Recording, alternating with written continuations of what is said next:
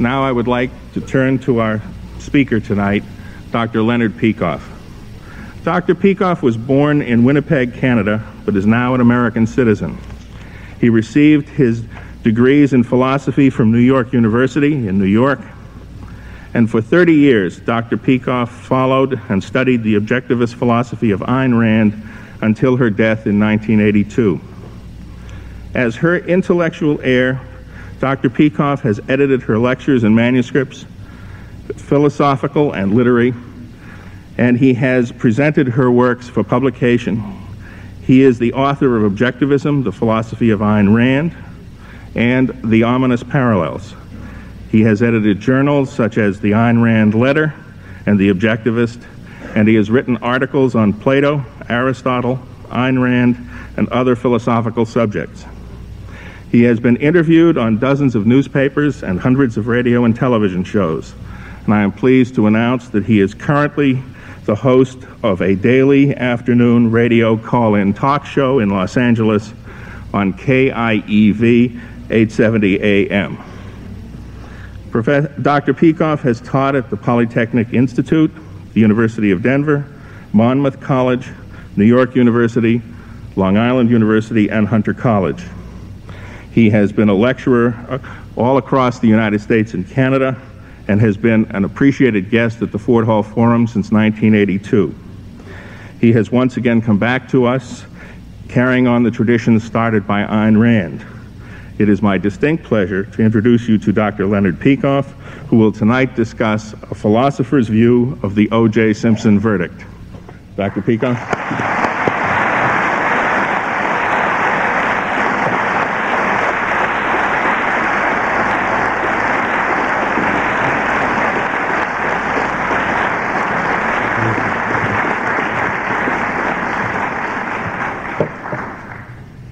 Thank you, Jeffrey. Good evening, ladies and gentlemen. Please don't feel that Peikoff is too late.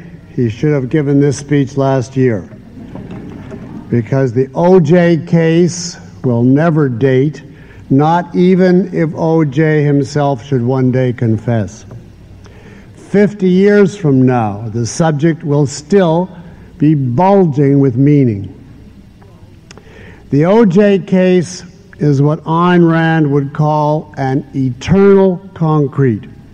It is an event that forever embodies the essence of an era. The verdict, along with what led to it, reveals in stark purity the contradictions of our legal system and of our entire nation. By now, you have heard commentary on this case from everyone, from whites and blacks, active participants and neutral observers, venal scientists and live-in gophers, outraged feminists and mealy-mouthed law professors, upright district attorneys and snake-like defense attorneys, and every imaginable species and subsect of journalists. With the whole nation glued to the trial and everybody rushing onto TV or into print to comment, there seems to be only one profession that nobody asked to take part and from whom not one spokesman volunteered. Obviously, because everyone, including the members of that profession, knows that these people by definition are irrelevant to life and have zero to say about anything of importance. You can guess what profession I mean. I'm thinking of the people who teach basic ideas in our colleges, those in the field which long ago was at the top of the intellectual pyramid, the philosophers. This is another piece of evidence of the decline, or more accurately, of the non-existence of philosophy today. The fact is, however, that the O.J. case falls squarely within the domain of philosophy and only of philosophy. Neither the trial nor the verdict can be understood by any other field or profession. I intend to make good on that claim tonight. Can you understand the trial without knowing the motivation of the participants, including the jury? What were they all after? What values guided them? It was not an accidental kaleidoscope of whims that we witnessed. The O.J. trial was the perfect embodiment of a definite moral code, a simple code and a vicious one, which in some form is preached by every politician and every college professor in the United States. What code? Where did it come from? What has it done to the values bequeathed to us by the Founding Fathers? All that is the domain of philosophy, specifically of ethics. Plus, the participants in the trial had to decide continually whether a given item of evidence or a given conclusion was reasonable. Reasonable. Who or what defines that concept? The law does not. The law takes the concept for granted and simply urges jurors to act as, quote, reasonable men would. Only philosophers study the nature of reason as a means of cognition. Only philosophy defines the proper method of knowledge, the actual steps of being reasonable. Only epistemology, the branch of philosophy that studies the nature of knowledge, only epistemology can tell us what ideas qualify as reasonable. And this, in fact, is how it worked. Epistemology is what guided the lawyers and the jurors at every key point of the trial, as we'll see. So let's start with the ethical issue. The most obvious sign of value judgments is strong emotion. And the evidence of emotion in this case was overwhelming. Many commentators said correctly that the verdict was a triumph of emotion over reason. So what was the dominant emotion of the jurors and of the defense? Narrowly and concretely, it was antagonism toward the Los Angeles police. More broadly, it was hostility toward the establishment as a whole. Emotionally, the leitmotif of the trial and the verdict was clear-cut. It was blacks against whites. It was black racism retaliating against what the blacks perceived as white racism. Now, there are many distinguished exceptions to the racist trend among blacks, but unfortunately, these exceptions were not much in evidence in the O.J. case, the obvious exception being the heroic Christopher Darden. Mr. Cochran and the jurors, however, were not any kind of heroes. They were concerned not with the deserts of an individual defendant, but with the lust of a mob. They were concerned not with truth, but with vengeance. The us-them mentality at the trial was truly shocking. The polls showed over and over that most blacks were interpreting the events of the case in a totally different way from that of most whites. We were told repeatedly that blacks had different formative experiences with the police and therefore had their own unique view of the evidence which whites could not understand. Just observe in passing that this claim means that a man's mind, as it develops, gets programmed by factors outside his power, so that he can no longer perceive reality as it is, only reality as it appears to him given his programming. Does that sound familiar? What famous philosopher was the first to advance such an idea? But for that, we have to wait a few minutes. For now, I just want to state flat out that no amount of experience, not even 50 years of uninterrupted police brutality against blacks, if such had been the truth, could justify or explain a reading of the evidence in this case as favorable to O.J. Only a powerful emotion can explain it. What Ayn Rand called the I wish versus the it is. I wish OJ to win, regardless of the facts. I wish it to pay them back for Rodney King, for the Ku Klux Klan, for discrimination and prejudice, for police misconduct, for the failure of the politicians to deliver on their egalitarian promises to the ghettos. Only rage can explain the instant verdict without even a pretense of deliberation. The jurors said later that they had ample time during the case to decide, so deliberation was unnecessary. This is open defiance of the judge's instructions and of the legal system, which demands deliberation like it or not. The refusal to deliberate was, in effect, a form of jury nullification. The jury's brazen speed was a calculated slap at the nation. It was on a par with college blacks around the country, on TV, cheering and jumping on tables after the verdict was delivered, while whites gasped or wept in dismay. The same blacks who simultaneously jeered and booed at the TV pictures of the Browns and the Goldmans. To these cheerers and jeerers, juror and non-juror alike, including the one juror who gave the Black Power high sign, the operative concepts were not victims or accused, but our skin versus the enemy. The evidence of black racism in this country is now incontestable. The OJ case has made it impossible any longer to evade such facts as voluntary black separatism across our college campuses, or the million-man Black Brothers Only March, or the Black Studies departments and the minority quota hiring systems which most young blacks seem to defend.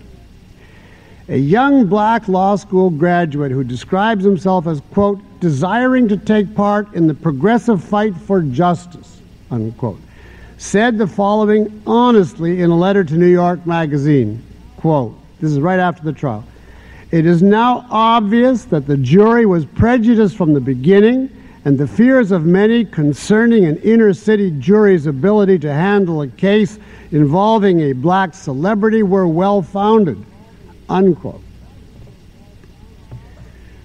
What is the deepest cause of the blacks' rage against the whites? It is not any concrete incident, not Rodney King, not the lynchings in the South, not even slavery. That rage was taught to the blacks by white intellectuals in white colleges using abstract philosophical ideas originated by whites. If you want to understand how benevolent and innocent the blacks in this country really are, even after centuries of slavery, observe the steps of the process. Observe how long it took the white professors to instigate a race war.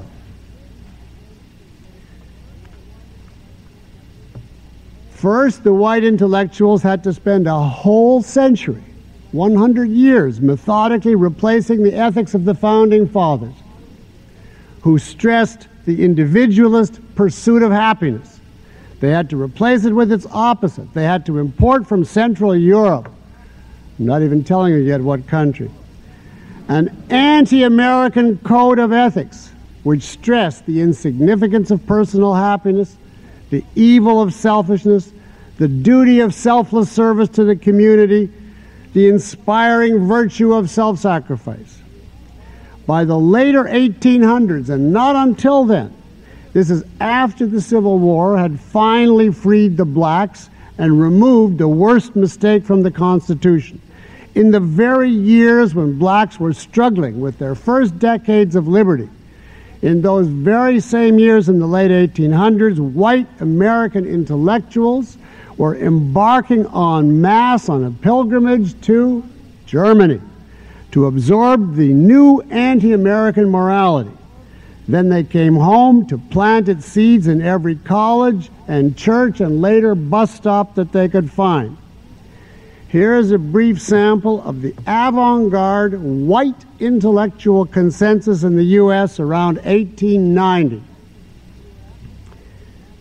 Quote, "Sacrifice, not self-interest, is the life of the individual, of society, of the nation," says one. Quote, this is 1890. Quote, "The existing competitive system is thoroughly selfish," says another. That's unequivocal damnation then. "Individualism," quote, "is the characteristic of simple barbarism," says a third. "And laissez-faire must be replaced by a new conception of the functions of government and consequent enlargement of its powers and the sphere of its operations," unquote. In other words, the Founding Fathers' version of egoism, a man's right to the pursuit of happiness, is out in favor of the ethics of altruism, placing others above self with the crowning virtue of sacrifice. The Founding Fathers' individualism is rejected as barbaric in favor of the supremacy of a group, a collective. Laissez-faire capitalism is out to be replaced by big government, statism. It took 100 years to get to that from Philadelphia at the time of the convention. And then it took the avant-garde another 50 years and the formidable help of John Dewey, who destroyed the American schools for them, to drum the new ethics and politics into the mind of the American public. For all these years, blacks had been working conscientiously to better themselves as individuals, and they were starting to succeed at it. Generations of black leaders, now forgotten, here in the United States, had been working to counteract white racism by endorsing colorblindness. In other words, an individualist society where a person's self-made character and achievements count, but his skin color does not. And in my opinion, this policy was slowly succeeding. I can remember a gradually growing racial amity in the U.S. in the pre-World War II years. But few people before World War II, black or white, realized that the doors to the future were being locked against all the citizens by the emerging groupthink and state worship. By the 50s, the country had been sufficiently brainwashed by the liberals, or dumbed down is a more accurate description. So events could be speeded up. The debased posterity which the Founding Fathers had feared was now the reality. When the white liberals of the New Left in the 60s came out for LSD and Lenin, the black leaders tragically did an about-face and followed their trend. Increasingly, they decided that the solution of our racial problems is not individualism, but collectivism, a new virulent collectivism of and for blacks. And on the premises of the white intellectuals, they were right. Just as altruism leads inevitably to collectivism, so statism leads inevitably to racism. If you have to obtain your identity, your self-esteem, and your government handouts by belonging to some group, then race is the most obvious group to join. Hence the meteoric rise during the 60s of the unmeltable ethnics and the hyphenated Americans, with the white liberals at the head of the stampede, fighting to wean the blacks above all others from individualism, egging on every form they could find or create of black power, black truth, black lib, and black victims.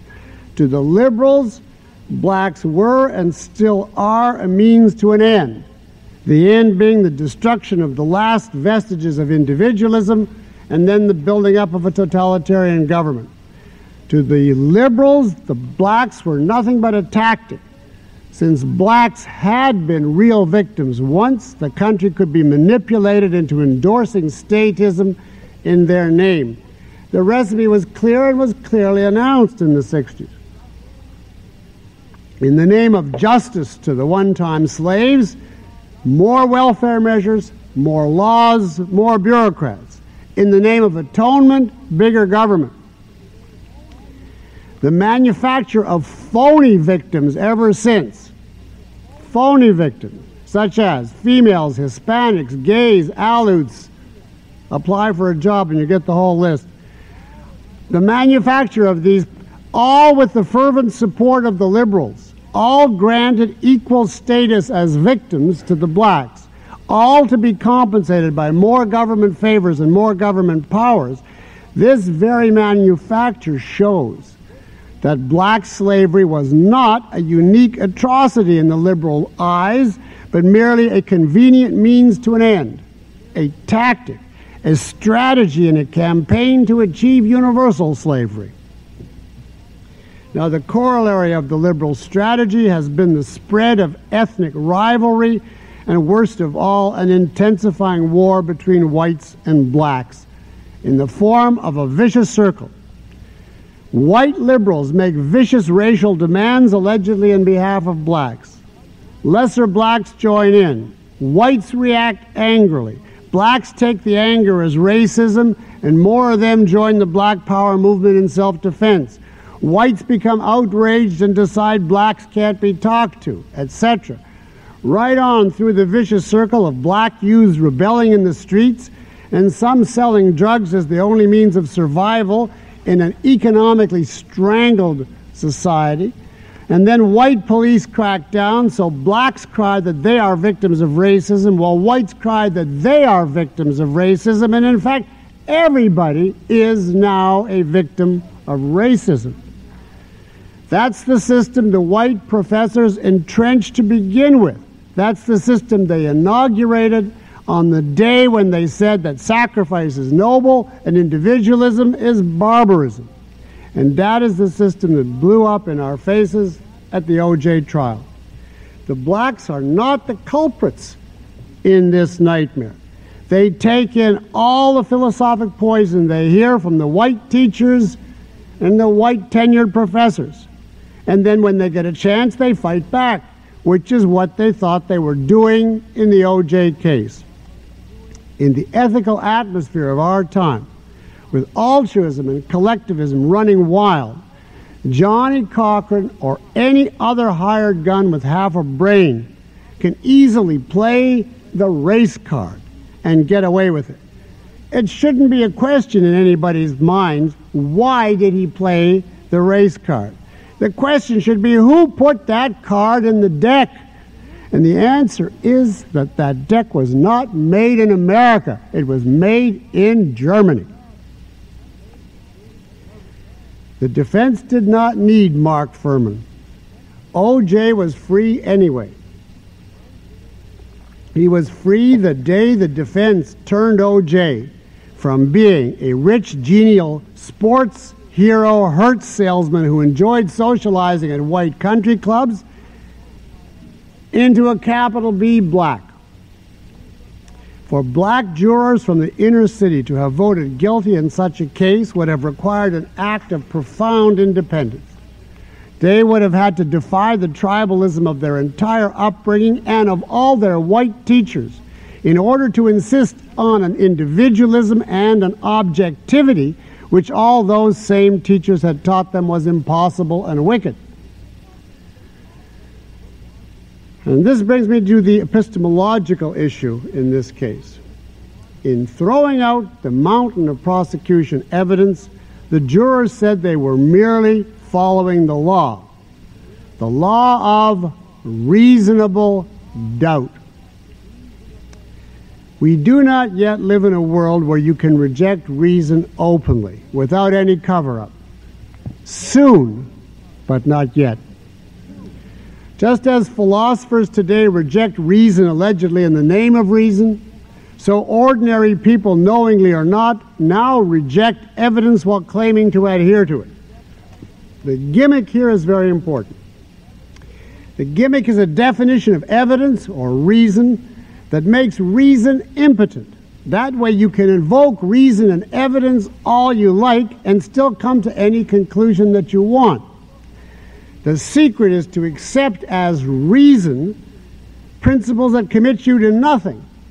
Then you never have to worry that reason will interfere with the passion that is actually ruling you. And here are some of the examples of the concept of reason that governed the O.J. trial. See if you can figure out what they have in common and what concept of reason, unacknowledged but actual and operative, was guiding that trial. You could just plunge in anywhere because it was the same thing over and over, just the concrete's different.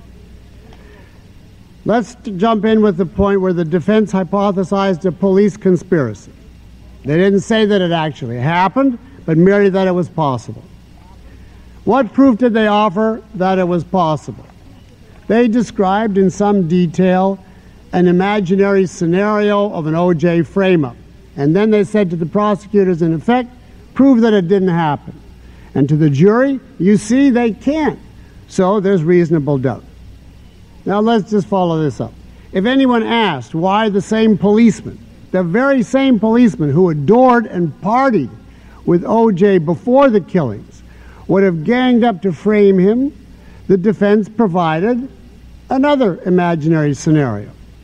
Namely, and you must have heard this 100 times on TV, they were sucked into it by Mark Furman, the glove planter, and the better cops are now afraid to speak up. So we go to the next step. On what basis can one say that Furman planted the glove? And the defense's answer, well, it's possible. After all, Furman found the glove, and he boasts on the screenwriter's tape about planting evidence all the time, and he lied about the N-word. Question, but is there any evidence in this case that Furman actually planted anything, or even that he had the opportunity to do so, supposing he had wanted to? Defense answer, a new imaginary scenario. The witnesses underestimated Furman's free time at the crime scene. And besides, they didn't know, as F. Lee Bailey later explained to us all, how Marines learn to carry stuff around inside their socks. It's possible, isn't it? You can't prove it's not, therefore, reasonable doubt. Now, this kind of methodology was repeated over and over. It was the trial. It's not just an example. That was the trial. For instance, you don't like that example? The police did not notice an O.J. blood stain on Nicole Brown's gate on the original inspection. So isn't it possible it was a later plant by a conspirator? And if one blood stain is planted, isn't it possible that others were also? After all, some blood given by O.J. to the police is unaccounted for. At least it's possible that it's unaccounted for, because we can imagine that some blood is missing. And if so, isn't it possible that the police stole it and smeared it around? Reasonable doubt. Or the police left some blood samples in a hot truck where one or more might have degenerated to the point where, at the lab, the original DNA would have been undetectable. And these same slides might have accidentally been in contact at the lab with O.J.'s DNA from other slides. So the original sample might have been turned into O.J.'s by a series of accidents. Why not? It's possible, isn't it? Can you prove it didn't happen? And if it's possible for one drop of the real killer's blood to turn into O.J.'s blood through police and lab incompetence, how about 2 drops or 200?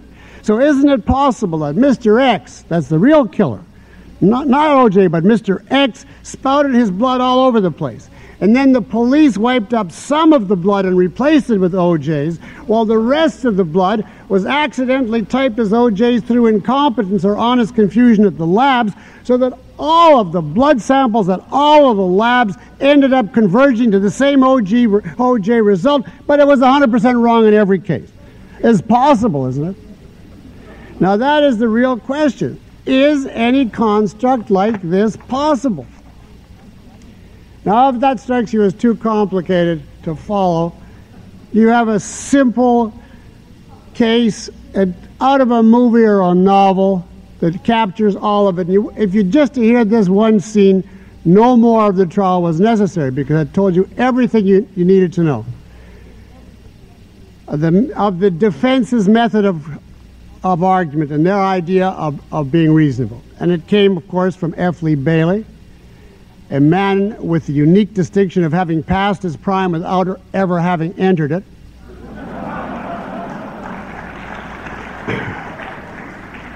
Bailey at one point was suggesting the possibility of two killers working together at the crime scene. Do you remember that?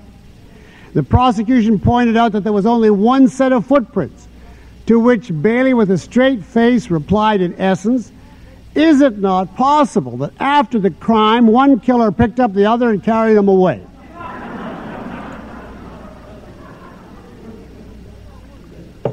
That is no better or worse than the entire rest of the defense argument. So that the defense's whole approach at this trial was simple. We can hypothesize anything, however groundless. And by the fact that we hypothesize it, it becomes a real possibility to be taken seriously as such. By this approach, any arbitrary assertion, by arbitrary I mean an assertion devoid of evidence, and by this approach, any arbitrary assertion automatically carries reasonable doubt in its favor. And then the defense just has to make a stirring speech about our noble system of justice with its principle of innocent till proven guilty, and better let 10 guilty men go free, etc., and then O.J. walks. By the method of the O.J. trial, no case against anyone can be proved beyond a reasonable doubt. No case against anyone. You may as well just cancel all trials completely and acquit everyone, which is what they do in California now. But they have the charade of a trial. If you are the least bit imaginative, you can always dream up scenarios that undercut the evidence. It doesn't make any difference how overwhelming it is. Now, last October, for instance, 4 eyewitnesses in Baltimore testified in court. This is true, I'm not making this up, that they saw a black defendant whose name is Davon Neverton. Do you know that case? 4 eyewitnesses testified that they saw him kill a man while attempting a robbery. According to the Wall Street Journal, and I quote, 2 other people said Neverton had told them he committed the crime. Neverton himself had earlier offered to plead guilty in exchange for a 40-year sentence, a deal the prosecutor had rejected at the request of the victim's family. Now I ask you, is that overwhelming evidence? 4 eyewitnesses, 2 confidants, and a plea bargain for 40 years. The jury, however, including 11 blacks, was unimpressed. And it's not difficult to project their mental process. And it's just Mr. Cochran's. Isn't it possible? Isn't it possible that the witnesses had misidentified the man, or conspired against him, or been suborned by a hostile white establishment? And if so, if that's possible, reasonable doubt. Now, this particular jury observed certain amenities for which you have to give it credit. They deliberated for 11 hours, and then they acquitted the defendant. Now, I challenge you right now, make up a case in pure theory that you regard as being beyond a reasonable doubt. And then in the question period, simply allow me to use the term possible as Johnny Cochran and his team does. I guarantee you that your case will be dead in 3 minutes, and I strongly invite you to try it and see. Make it absolutely impregnable. 400 witnesses. All of them passed lie detector tests. It'll be wiped out. You don't even have to be imaginative to do it. Now, you have to grasp this distinction between the arbitrary and the possible, which the whole defense case rested on equating. The arbitrary is that for which there is no evidence, none. It is sheer fantasy. The possible, by contrast, if you use the term rationally, means that for which there is some evidence. Not a lot, but some. Enough actually to start to establish the truth of the point. One term, arbitrary, denotes a void, a zero, an invention outside of cognition. The other belongs to the realm of reason and evidence, and it represents the first point on the continuum of knowledge, which runs from possible to probable to certain. Now let's take an example. You people tonight arrived here 3 hours ago in a UFO, an unidentified flying object, and you're going home to a Taco Bell on Alpha Delta, an as yet undiscovered planet. That is an arbitrary statement. First, suppose I look out at you and I say, you people are bored. I see a man squirming over there. There's a few yawns over here. There's people at the back reading the Boston Globe. And most of the faces look blank. I can certainly then, on that basis, claim it's possible. I haven't proved it yet, but I have a grounds on which to say maybe it's true. Now contrast this. You're all sitting here looking intent, focused, responsive. But maybe you're really bored because maybe I paid some objectivist to bribe you with cash into sitting still and looking alert so that tonight would seem to be a success. And you're all sitting there furtively fingering the bills and counting the minutes until you can spend the money next month when you visit Las Vegas, which you might do, who knows?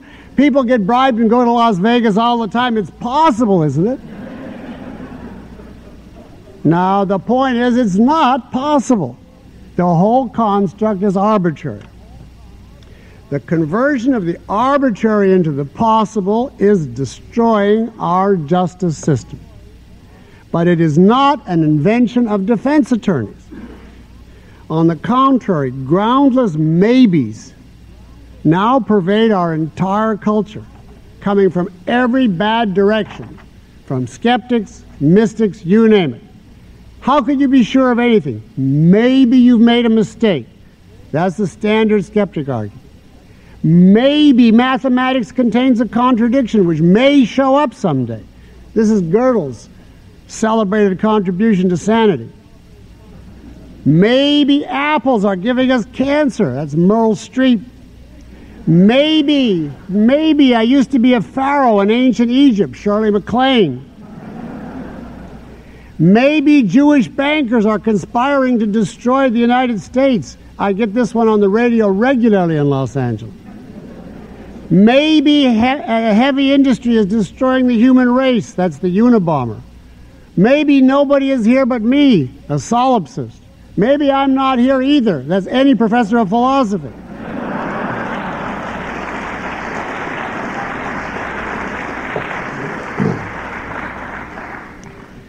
The maybe people feel no obligation even to pretend to a rational base for their fantasies.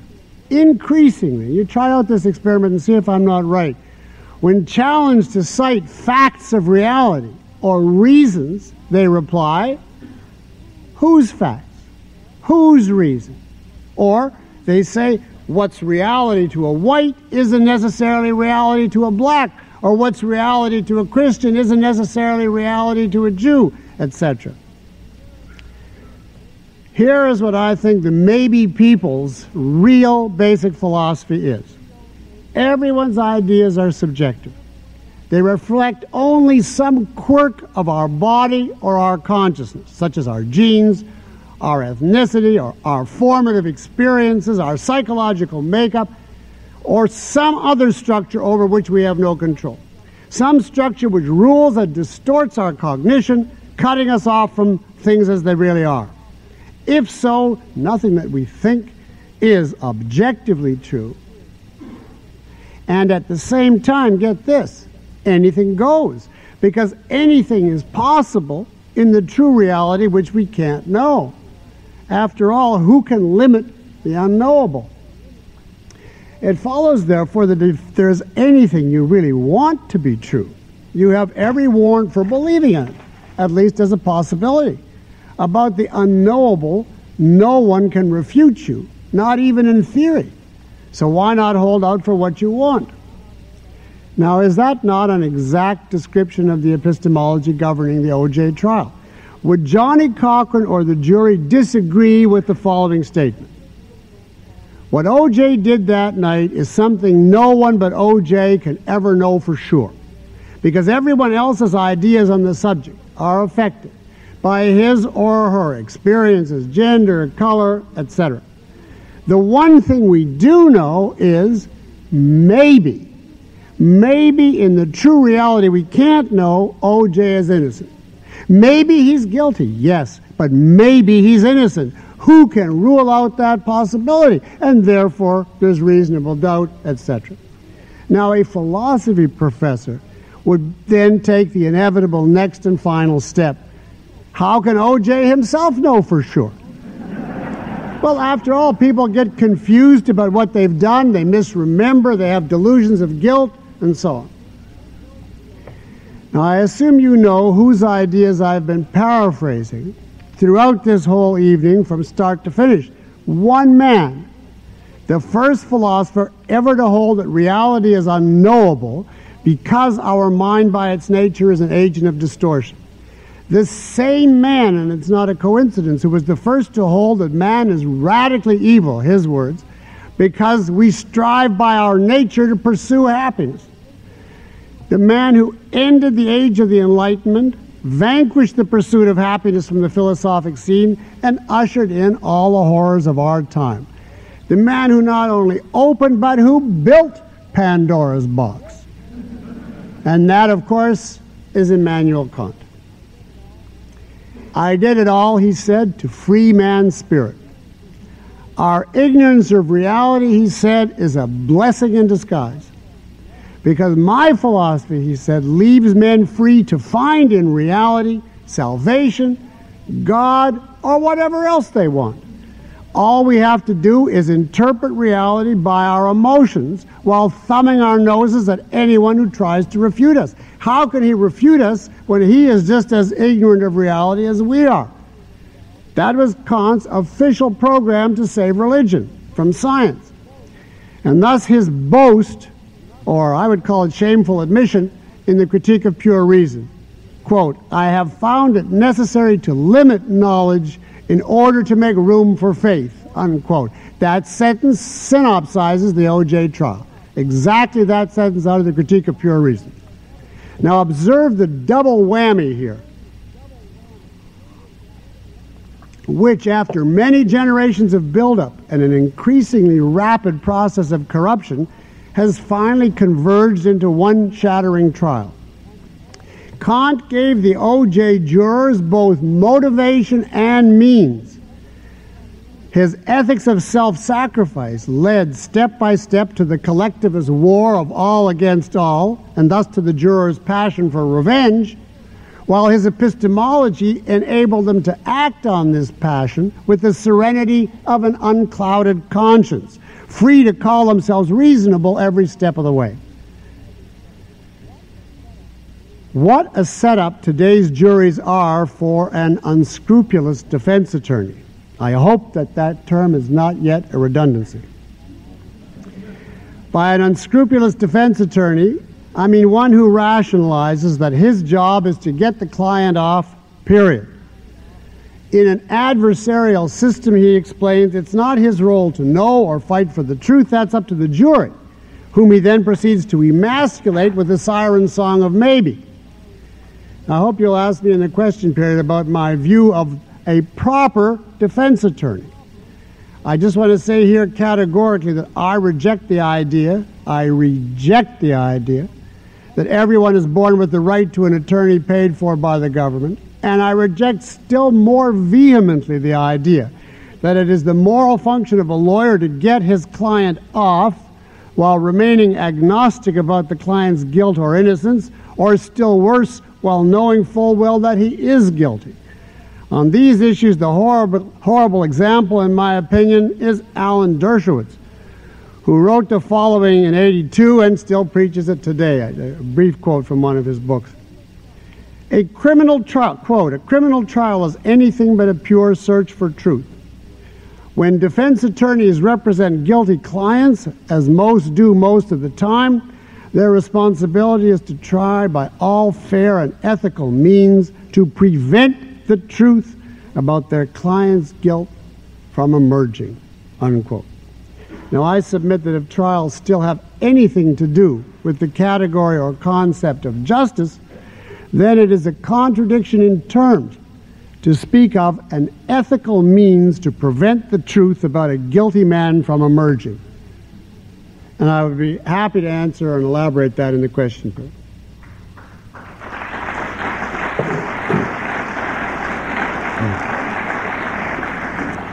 Now a remark about Judge Ito.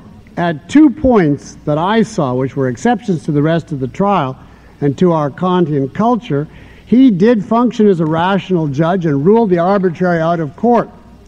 The best known of these was when the defense wanted to bring up the theory that the murders were the work of Colombian drug dealers. And the judge had the courage, today it takes courage, to say that since this was a groundless hypothesis, it couldn't be presented to the jury. So Judge Ito, judging on that example, has a remnant of a better epistemology, but only a remnant. In my opinion, the main reason for Judge Ito's widely noted ineffectuality was his repeated defaults in regard to the arbitrary. Once the maybe lawyers set the terms of a trial, then there is no longer any objective criterion of evidence or even of relevance. Such a trial becomes an endless talk fest with the judge as toothless master of ceremonies. No matter what he had done, however, Judge Ito was caught by our Kantian culture. If he had methodically barred the arbitrary, as he should have, the OJ people would have screamed that he was being unfair, biased, one-sided. And how could he have answered them? Remember that in a Kantian culture, fairness has nothing to do with objectivity. Since no one can know the objective facts anyway, according to today's consensus, a fair hearing is not one in which only objectively proved facts are allowed in by the judge. On the contrary, it's one in which both sides get to say their piece, more or less, whatever it is. In a subjectivist world, as we hear regularly, everybody has a right to his opinion. Logic notwithstanding. A court run by objective rules would literally silence an arbitrary defense. And in the OJ case, with the mountain of prosecution evidence, it would have left Johnny Cochran virtually speechless. And that, in turn, would have been regarded on its face by the OJ mobs and the press and the law professors as being a perversion of justice. In a racially sensitive and heavily publicized case like this one, the judge, if he wants to seem fair to all parties, fair in today's sense of the term, must more or less divvy up his rulings in egalitarian fashion. A couple for you and a couple for you, while letting the lawyers do more or less whatever they want, which is just what happened. Now a word about the prosecution. It should be apparent that I was on the side of Marcia Clark and Christopher Darden throughout the trial. I believe they did what was possible given what our legal system has become. The only thing I can suggest from a philosophic viewpoint is that after Marcia Clark alluded to the issue of arbitrary possibilities, which she actually did do in her opening statement, she should have kept hammering at that point. Above all, the prosecution should not have gone on the defensive as they did. In other words, they should not have spent their time trying to refute Johnny Cochran's arbitrary hypotheses. That was their fatal mistake. As if they ever had a chance, they lost it by that method. There's just one example. Here again, anywhere in the trial is another example. At one point, the prosecution tried to argue that too many policemen would have been needed to carry out a conspiracy, that a plot that huge is impossible, which left it open for the defense to consume hours in and out of court, arguing that the number of conspirators required is really not that big. Now, the implicit premise of even holding such a discussion is that the plot is possible and that the two sides disagree merely on details. To give you my earlier example applied in this instance, it was be as though I started arguing, well, it's impossible for all you hundreds of people to get into a single UFO. And then the comeback would come back, UFOs are a lot roomier than you realize because all the occupants are temporarily miniaturized. And now you take it from there, argument and counter-argument into infinity, all of it ending up nowhere except with me conceding by implication that UFOs are possible, and thus losing the whole case, losing it by the sheer fact of agreeing to enter an argument about details within the framework of the arbitrary. The fact is that no one can refute an arbitrary statement. You can't prove a negative. So on the basis of their performance, I have to conclude that the prosecution, like the rest of the court, did not fully understand the issue, and that they too succumbed, despite their best intentions, to major elements of the Kantian approach. Their attempted refutations of the defense's maybes were futile and merely worked to legitimize the defense's irrationality. Now, of all the commentary that I saw on the O.J. case, the best by far was a column in a publication called Investors Business Daily by Paul Sperry, dated October 9th, 1995, entitled Renaissance Lost? ? Here's a few brief excerpts. Quote, not enough evidence, too much evidence, contaminated evidence. These are some of the reasons that O.J. Simpson was set free. But something is wrong here, and it's not the evidence. Rather, it's how we look at it. We're losing faith in cold, hard facts and our power to reason. And the rebellion against logic is not limited to L.A. jurors. And then again, later in the article, quote, there is doubt, and then there is reasonable doubt. It's not reasonable to doubt absolute truths like DNA in light of the defense's contradictory theories. But the jury did, unquote. And what will happen to us if, as Mr. Sperry puts it in a really eloquent phrase, if our, quote, if our jurors continue to not know how to know? And here is one answer that he offers. If our jurors continue to not know how to know. Quote, some experts posit that the nation is slowly slipping back to a dark age mentality, reversing the scientific thought process that's been crystallizing since the Renaissance, unquote. I don't know who his experts are, but they certainly have convinced me. As I see it, the nation is in a terrible quandary. If the authorities do nothing in the post-O.J. period, the legal system will gradually, it's already becoming an object of unambiguous disgust in the public mind. But if the authorities do something other than correct the underlying epistemology, what are they going to do? The scary possibility is that conservatives will introduce so-called reforms to make it easier to get convictions, regardless of whether they are thereby jeopardizing truly innocent people's rights.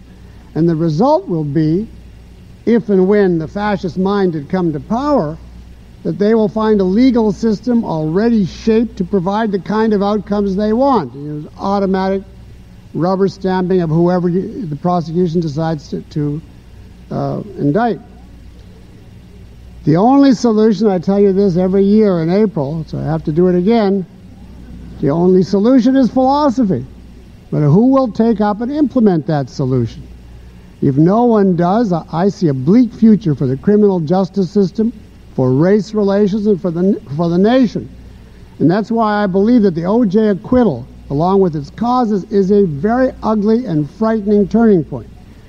Here we have the spectacle of a whole nation being told openly and daily, in defiance of all facts and logic, that 2 and 2 is 5, and that if you don't agree, you are a racist. Now, in particular, this case is a disaster for blacks, who are being pushed by the left into a race war which will be lethal for them. The only hope for blacks, for whites, for the United States is to start afresh with Aristotle, not Kant, as our guide. Aristotle was the original founding father, and his philosophy is the only path to racial amity, to justice, and to a human future. People say that where there's life, there's hope. I hope so. Thank you.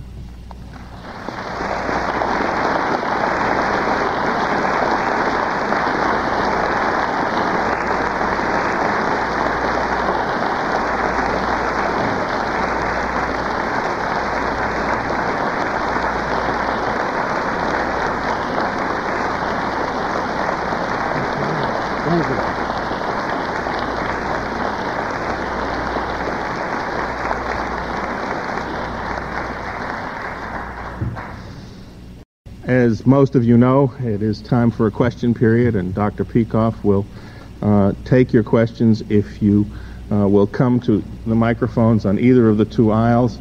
Please do not touch either of the microphones because we are recording, and somehow that will interfere with the recording process, but I will call you alternatively from either side of the auditorium. You first. Good evening. My name is Saskia Wilhelms, Fletcher School of Law and Diplomacy. I also studied philosophy, and what I wonder about, first of all, thank you for your lecture. Thanks for your lecture. But if we can solve so many problems of life and of society with philosophy, first of all, who determines that objectivism is the right philosophy to apply to our problems? Second, if we assume that we apply objectivism, how do you know that the way you see reality, or the one reality as you perceive it, is the correct reality? My second comment is... that's only one comment so far. Okay. Yes, and my second, that is the larger one, because it's important for our society overall. My second comment is specifically to the legal system. If you dispute the right of any defendant to have lawyers paid for by the state, by us, the taxpayers, you will get exactly the O.J. Simpson effect, but even in a worse aggravation, because then it's only the poor defenders who will go to jail, but not the rich ones. Thank you very much. Okay. Well, I could answer you briefly, which I'll have to, because the answer would be a whole volume, because you and I disagree on epistemology and on ethics at the root. So I just have to point out to you, on your first question, you are thoroughly Kantian in the implication of your question. So you're a child of your time. You are saying, who determines what is the correct philosophy and whether it corresponds to the correct reality, to reality as it really is? Nobody determines. Anybody determines who is able to use his cognitive faculties. The cognitive faculties are your senses, and then rational inference therefrom. I regard philosophy as being a science exactly as mathematics or physics. You don't say who determines how much 2 and 2 is. You don't take a poll, and you don't have an authority. You have an objective methodology of addition, and you start off with certain axioms, and you apply it. And philosophy has to be not concretely in terms of the deductive method, but in essence as completely objective. It's not a matter of personalities. Everybody, I would say, perceives. You're talking about the senses, reality, correctly. I don't ascribe even any meaning to the term perceives reality incorrectly. If he perceives something that is there, then he perceives it. He perceives it in a form governed by his senses. That doesn't distort the facts. You have to perceive it somehow, but you can't perceive what isn't there. That's a hallucination. It's not a form of perception, and there are ways of distinguishing that from perception.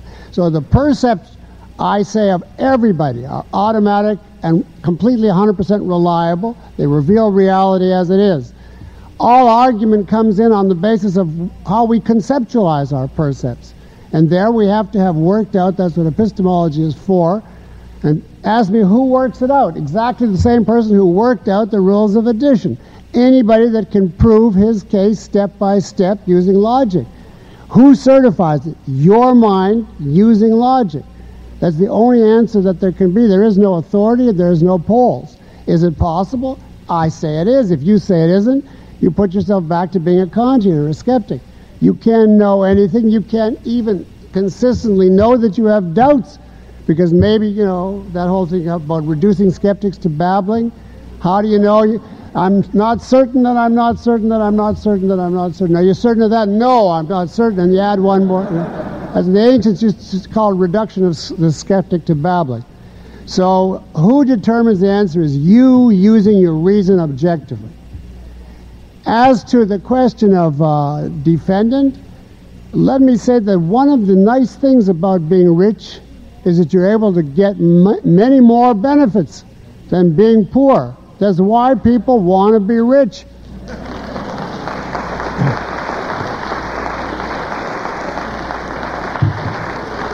If you are rich, you get much better groceries, you get much better tables at restaurants, you get much better medical attention, much better schooling.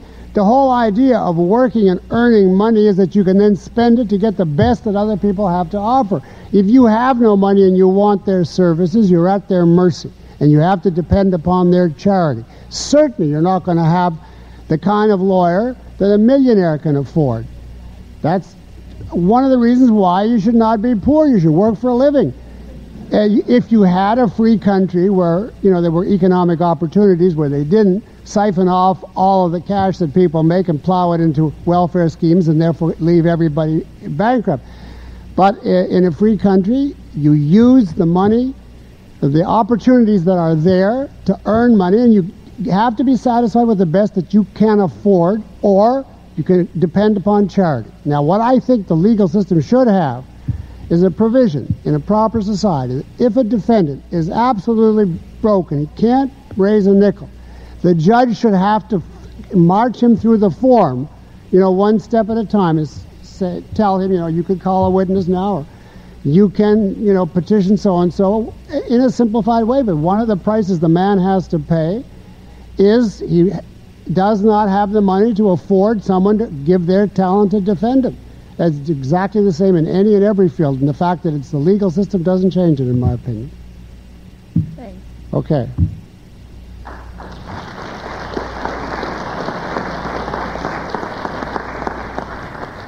Dr. Peikoff, on one of your radio shows you had mentioned that you didn't like the movie Forrest Gump, and I was curious on the reasons for that. Well, I did a couple of shows on Forrest Gump. I thought the movie Forrest Gump was ambiguous. It could have been taken in certain respects as a satire on life in America today, but it was, I thought, a very consistent attack on intelligence. They portrayed Forrest Gump as having every good quality. He was faithful and loyal and true and good-hearted and all the rest of it, except he was a dolt. He was mentally retarded. And continuously throughout the movie, he kept behaving in ways that amply bore that out. You know, like walking back and forth across the continent, I don't know how many times to overcome one tragedy. And he everything that he succeeded at, he succeeded by sheer accident because there was a typhoon or whatever. And so the net result of the movie was the message that the smart people are the enemy, the slick ones who control the system, and the only ones with a good heart are the ones without any brains. It was really a Russian movie. I mean that in the sense of the Russian sense of life. You know what Dostoevsky called The Idiot? The novel The Idiot was based on the Russian idea that brains are the enemy of God, and that if you want man in his pure sense that unites him to the true spiritual presence that rules the universe, you have to get rid of his brains. So in Russia they venerate idiots as being truer, closer to God. And Forrest Gump was simply medieval Russian sense of life presented as a modern American movie.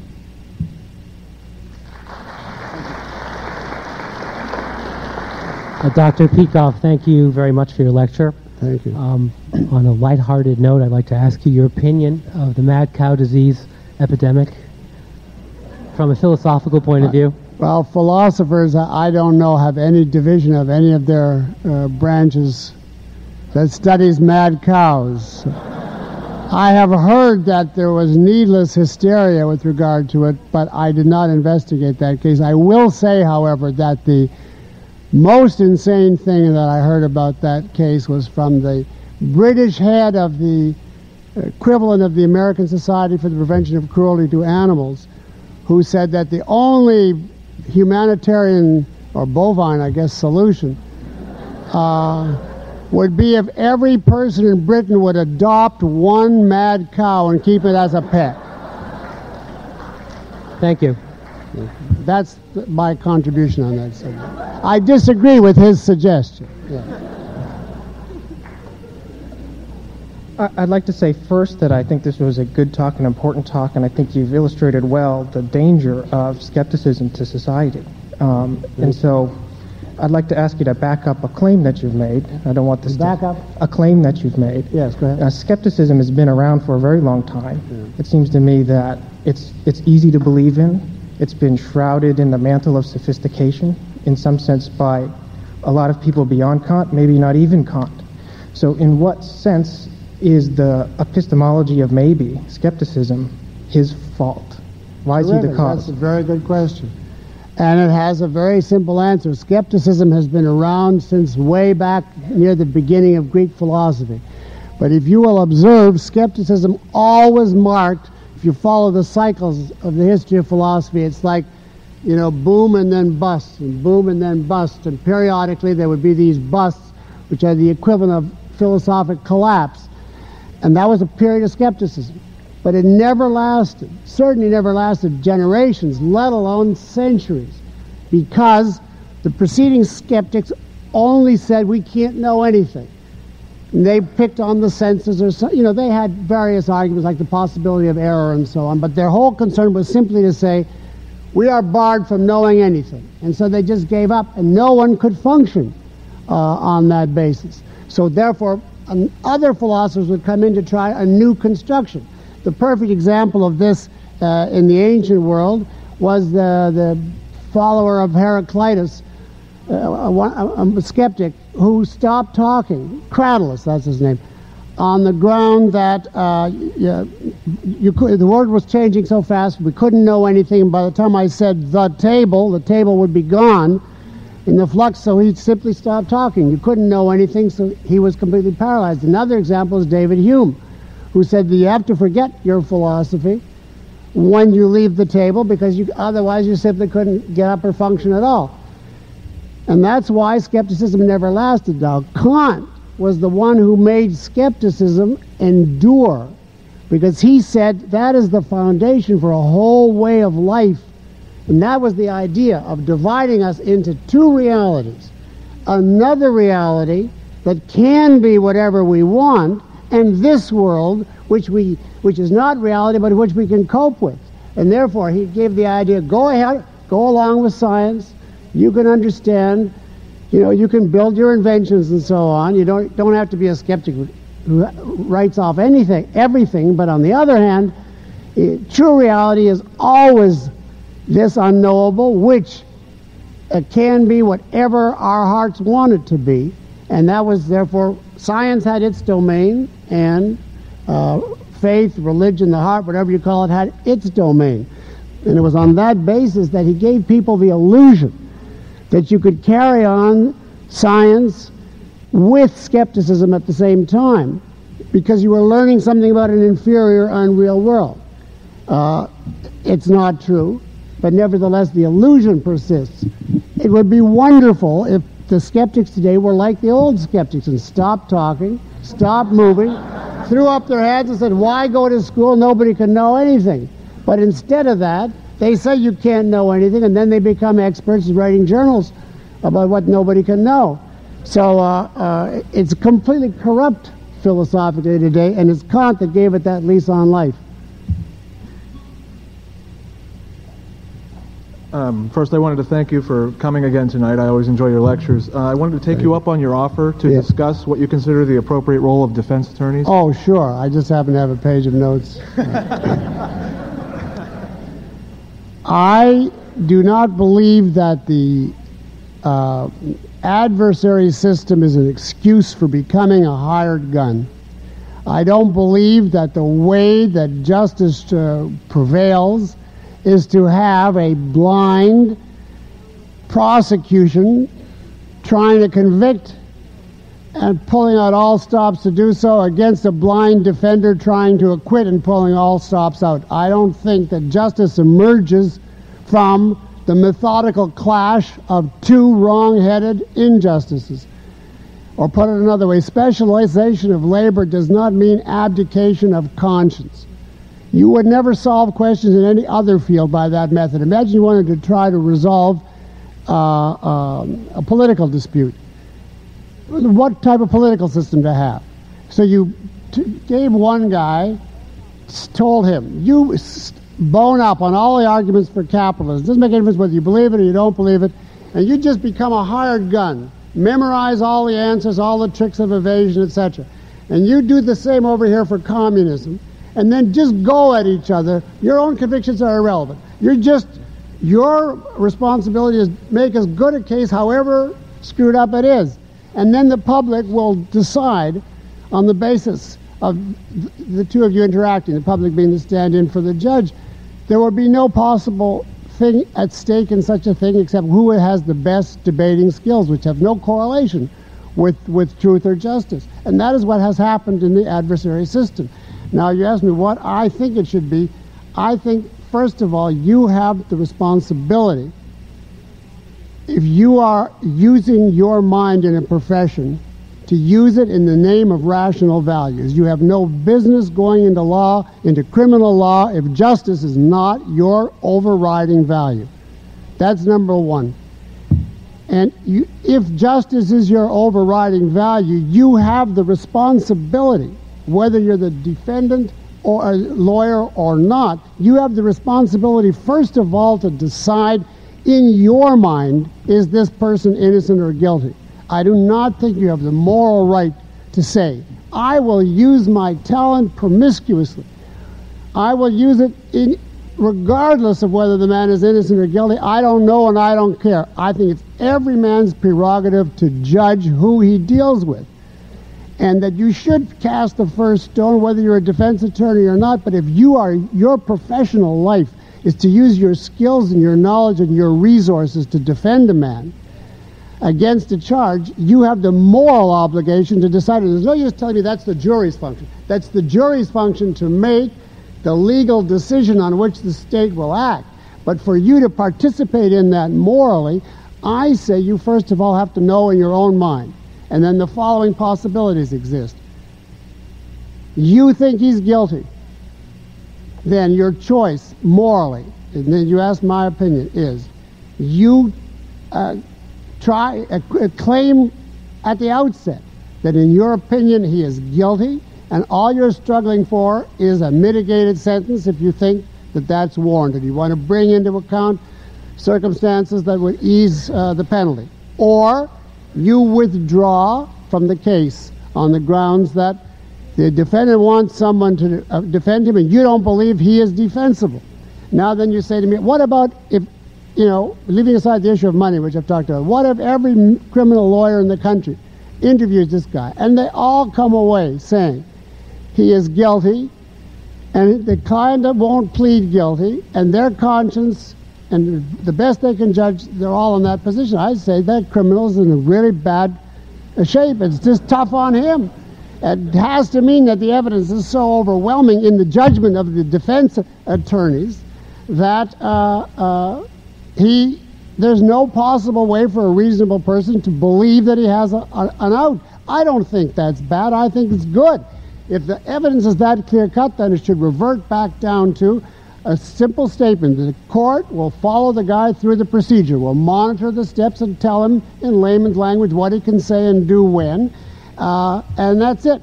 That's his problem if he got himself into a situation where nobody who is honest will defend him.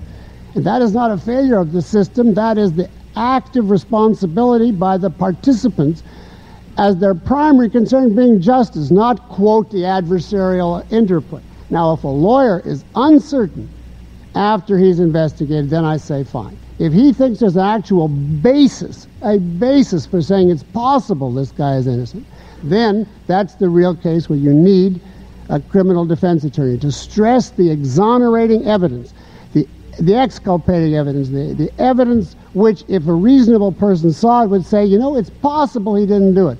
That, I think, is really the primary function of a defense attorney. Not to get the guilty off, but to bring out real possibilities if they really exist.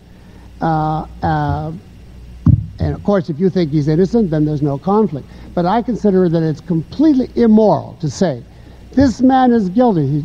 He just wiped out this whole family. He shot them down in cold blood. But it's not my responsibility to decide. I'm going to take the skills that I have acquired, the talents in my mind, and use it.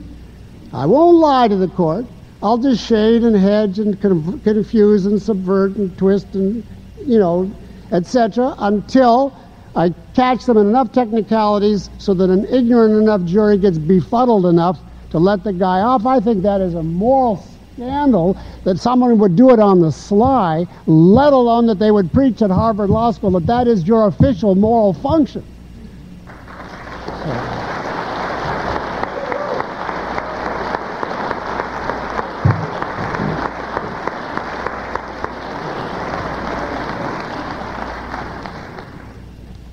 Yes. Could you comment on the concept of jury sequestration and whether, if ever, it's valid? And also, how would juries be selected and the whole process be conducted of choosing juries in the context of a free society?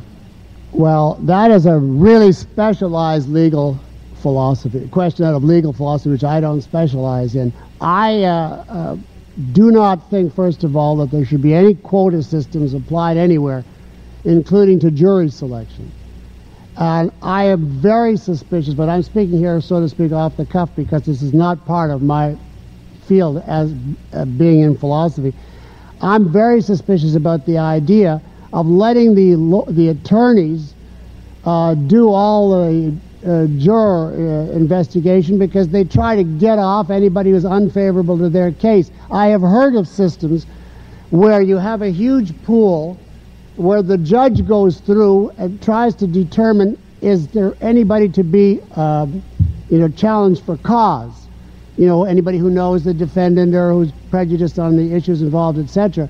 And once the judge, I'm not saying I advocate this, but this sounds plausible to me without investigation. Once the judge pronounces, let us say, these 200 people as being unremovable for cause, they just then do it by lottery. They just pick out the first 12 names and then the 12 alternates. Now, I don't say that's the only way, but I think there has to be some kind of a method of removing jury selection, especially once it gets to the point where there are experts hired by the lawyers to pick out which jurors are going to be favorable and unfavorable. I mean, then it's a farce. The technique has eaten up the process. There's no longer any concern for justice. Actually, I meant deeper than that. I meant on a political level, because today you're sort of mandated that you have to serve at some point. You know, if you had a truly... You mean I give that whole speech for nothing? No. It's like if I could go to the next it's like the kid who says, where did I come from? And the parent gives the whole lecture. He says, I just wondered because my friend came from Chicago. No. So is that basically, you were asking, is the subpoena valid in a proper system? I'm sorry. Maybe I could save the answer and replay it next year. I think a subpoena is definitely valid if there's grounds to believe that you have evidence in a case. Actual selection of jurors is a different question, because there's a question whether or not there should be professional jurors. That's what I mean. Who get decently paid, volunteer, and that is their career. There's a lot to be said for that. I have never heard a compelling argument for jury, for forcing a person onto a jury. And the way the system works right now is that only the unemployed or people who are delighted to miss their job go on to the jury. So you get the lowest, mentalities possible.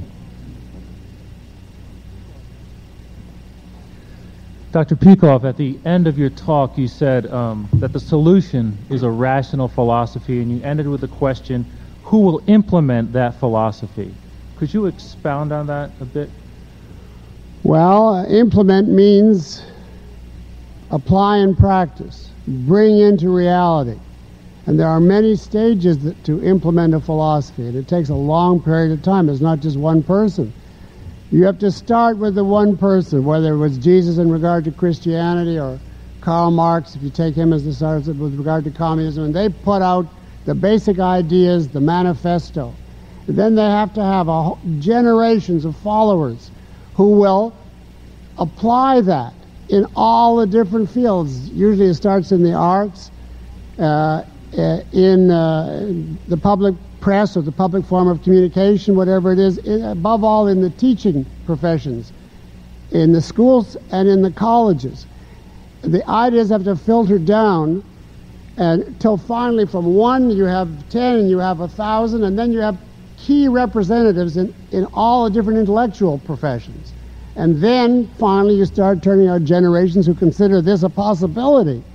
And then finally, they're able to start applying it in their daily life. And then the questions, then you have a rational context to start then having a political change. But politicians by themselves cannot change the political system we live in. Politicians are part of the same education. They hold the same ideas as everybody else. And it's ridiculous to take part in this, automatic reflex of denouncing all politicians because they come from the same place that everybody else comes from. So the only way is not to expect, you can't expect the people in Washington to change the system.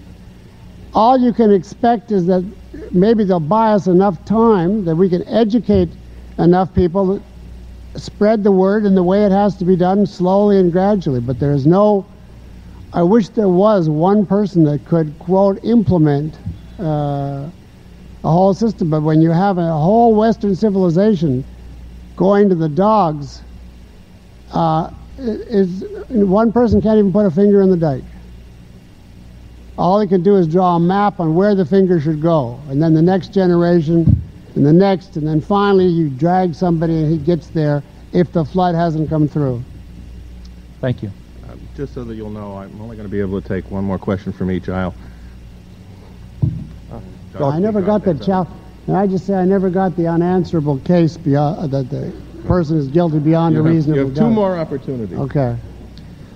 Dr. Peikoff, what about the contributions of the civil rights movement to today's present racial mess, like in terms of like black racism and silence on depredations of many in the black community? I can't hear you too clearly. What about the contributions of the civil rights movement to today's racial mess, including the phenomenon of black racism and the silence concerning the many depredations in the black community? Well, I mean, the civil rights movement was a mixed situation insofar as they were fighting legal segregation or government discrimination. I think that was perfectly justified. But I don't believe that they're justified in fighting private discrimination. I think the only way of fighting private discrimination is by the market, by the fact that in a free country, people who discriminate against someone on the ground of race deprive themselves of a whole potential of talent from that race that goes to their competitors, and therefore they end up on the losing side across time. So I think the civil rights movement dominantly was leftist and statist, the way almost all movements have been in the last decades. They've certainly contributed to the race war. I think affirmative action is one of those cases. I don't think that the solution to past discrimination is reverse discrimination or reverse racism. I think it's individualism. But that is not even considered now. It's just a question of whose group you are going to belong to and whose group is going to wield the club in Washington for the next span of time. I enjoyed your lecture. Dr. Peikoff, thank you very much for another wonderful intellectual experience, and I have 2 brief questions. You have 2. Okay. First, in an era where there are so many judicial outrages almost daily, why does the O.J. Simpson case stand out as a sign of the times? And second, on the basis of your analysis, how would you evaluate the conduct of Chief Prosecutor Garcetti? Wow. Okay, I had a section on Garcetti in the speech, and I took it out because I didn't think it was really philosophical enough. Let's take your 2 questions briefly in order. The reason that everybody, not just me, is taking the OJ case as a symbol is we finally saw the whole thing from beginning to end.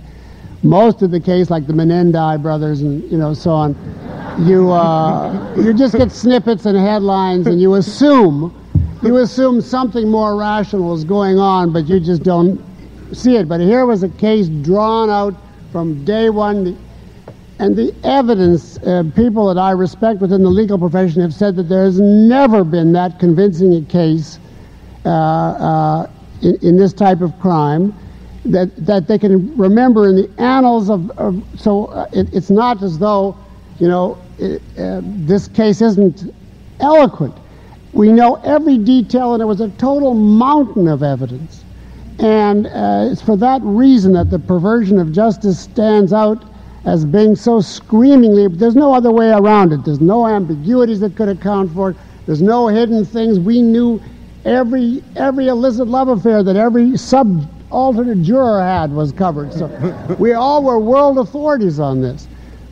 As to Mr. Garcetti, I think he's horrible. As far as I can understand, he was micromanaging the case behind the scenes. He is the one who ensured that O.J. would be acquitted by virtue of holding the trial in downtown L.A. when the crime was committed in Santa Monica, where he would have had a white jury. But he was afraid of a riot if O.J. was convicted. And his motivation was move the trial to downtown L.A. so that there'll be a black jury, and then if they convict, it's the blacks convicting of blacks, so there'll be no grounds for a riot. And things have reached the stage in L.A. of such fear, since the rioters are never punished for what they do, and they just run wild, and the police just stay home. And the police have to do that now, because otherwise they're accused of racism and police brutality.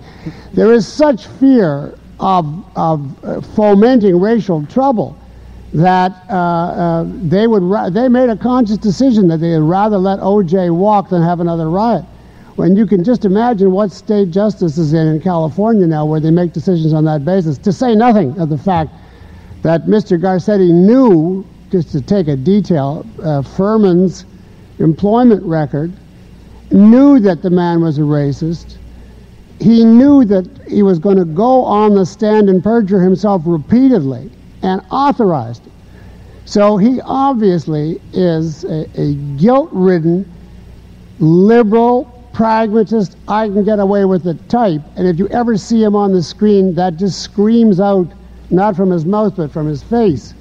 So he I think, is awful, and the only good thing is that we were spared having to look at him. We got to look at Marsha instead. I hope that he'll be defeated for DA of LA in the fall. Thank you. If I could have just a moment to make an announcement, we're actually two announcements. One, I would ask you to please join us for our next program at the Ford Hall Forum. On April 28th, former CIA Director Robert Gates will be here at the Blackman Auditorium to discuss the secrets of the Cold War. Number two, Dr. Peikoff will be signing books in the Frost Lounge after the lecture. And number three, I would hope you would join me in thanking him for coming again.